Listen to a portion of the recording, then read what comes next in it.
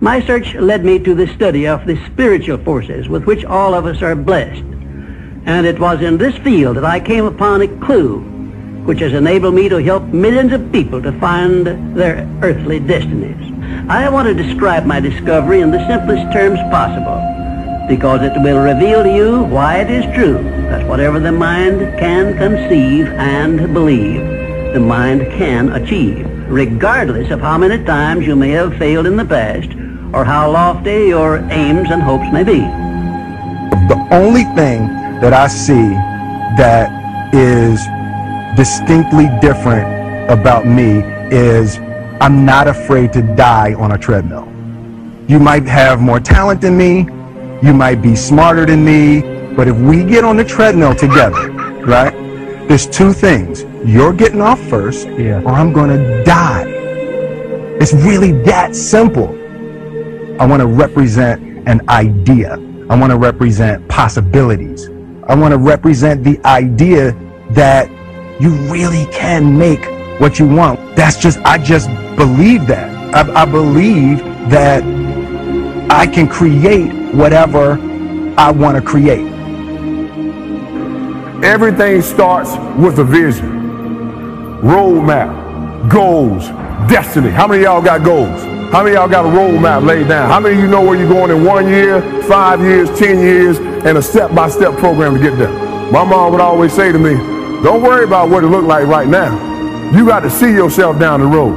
I know it's tough that we live in a neighborhood, but start going online and seeing what it look like down the road. So no matter what you're seeing right now, you stay focused on the prize.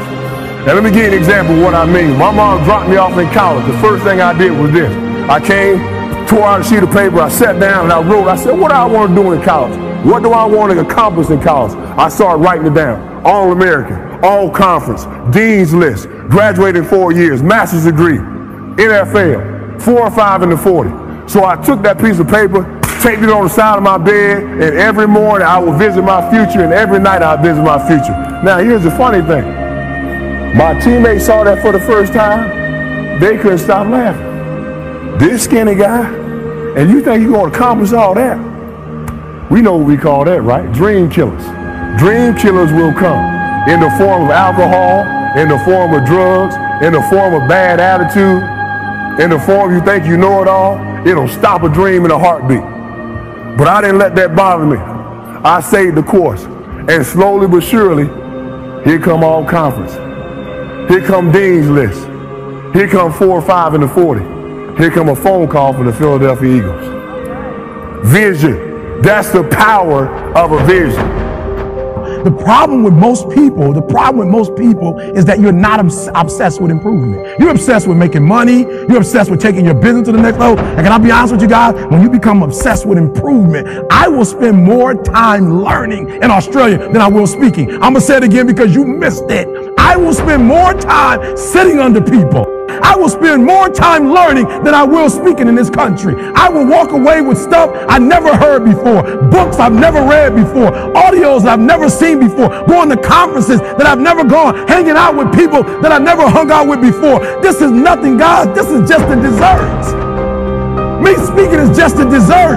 This is just the beginning. I came to Australia to learn. I came to Australia to get an upgrade. And when I go back, my wife will notice a difference. My kids will know a difference. Why? I'm obsessed with improvement. Every day I'm getting better. There are those of you with phones, and every new phone that comes out, you get it. Every upgrade, you get it. Every piece of software, you get it. You are upgrading your technology, and you've not upgraded yourself.